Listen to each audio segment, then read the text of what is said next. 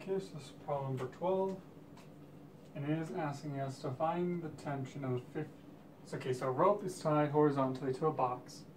The box is 50 kilograms. It wants us to figure out three things. What is the tension at rest, when it's at a constant 5 meters per second, and when it's a constant 5 meters per second and accelerating at 5 meters per second squared. So then, the point about tension is that tension only happens when there's kind of like a break in equilibrium.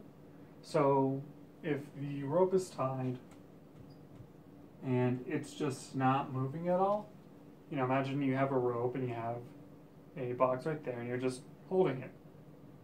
There's not really any tension there because you're not like pulling it, you're not pushing it, there's just nothing happening there.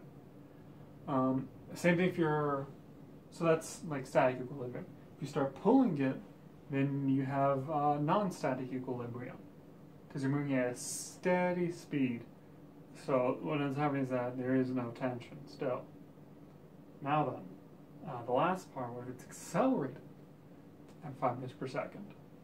So force equals mass times acceleration, remember? So force will equal, it's a 50 kilogram box, so 50 kilograms times by 5 meters per second squared.